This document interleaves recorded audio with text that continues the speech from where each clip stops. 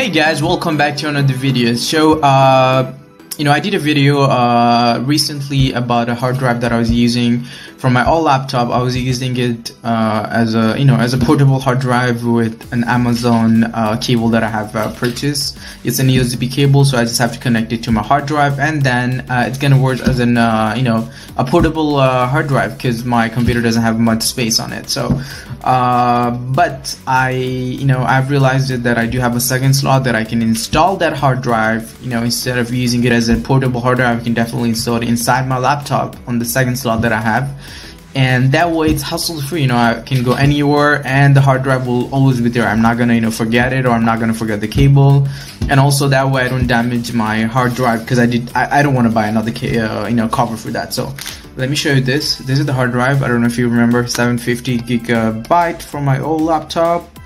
And yeah, today I'm going to show you how to install it inside the laptop.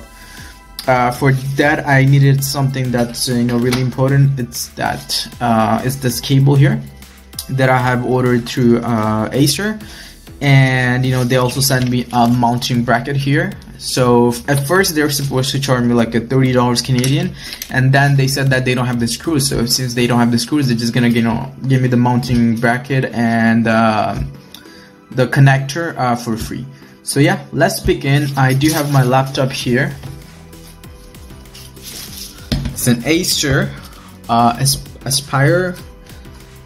Pardon my pronunciation again. So it's an Acer Aspire 5. The model is A515-52. So I was looking online on YouTube how to do that. I could not find it for this specific model.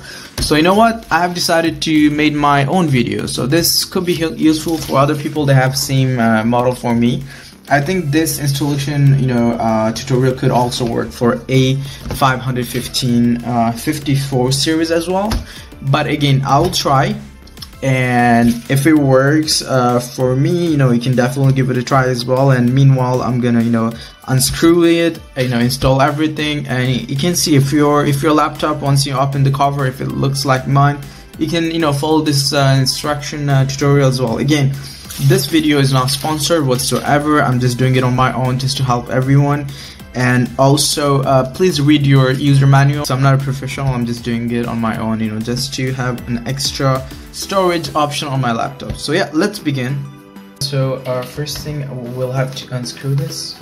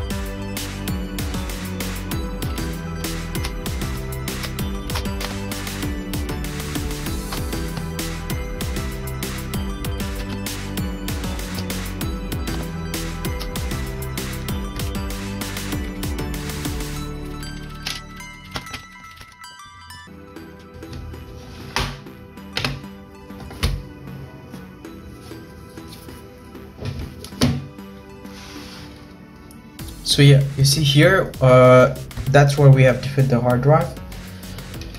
It's this thing here. So I don't know if I can use my old, no, I'll have to disconnect it. Yeah. Okay.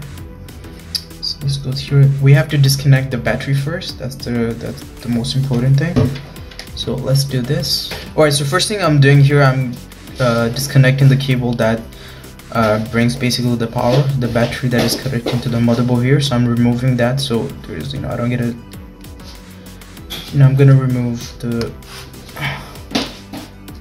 that from there. Okay, this should be all removed.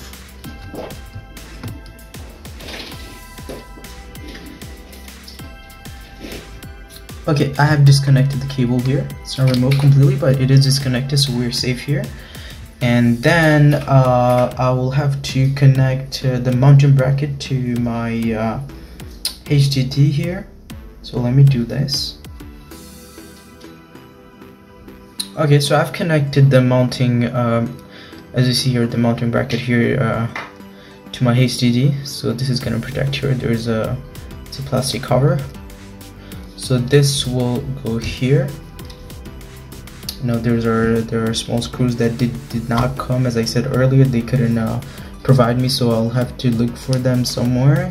You know, if I have a backup screws or not. So this goes here, and then we have to connect like the cable this side here, and then the cable over there. So let me do this now. So now let's put the FCC connector, the cable here to the hard drive. There's only one way that it's gonna fit in, so I don't know if you guys can see it clearly or not, but this should be it.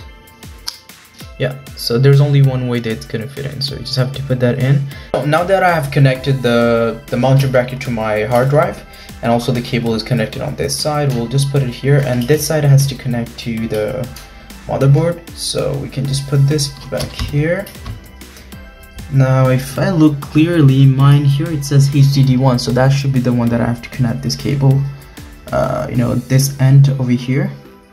And this white part, if you pull it a little bit, you know, slowly, it does go up, you know, it comes up, and then you can put this cable very easily.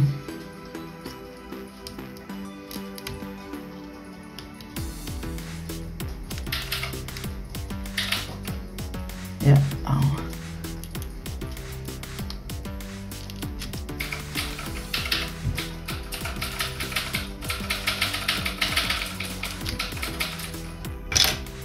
Okay, so the cable is connected, HDD is connected. We just have to put this, connect back this cable that we have disconnected earlier for the battery. Now I'm being extra careful here.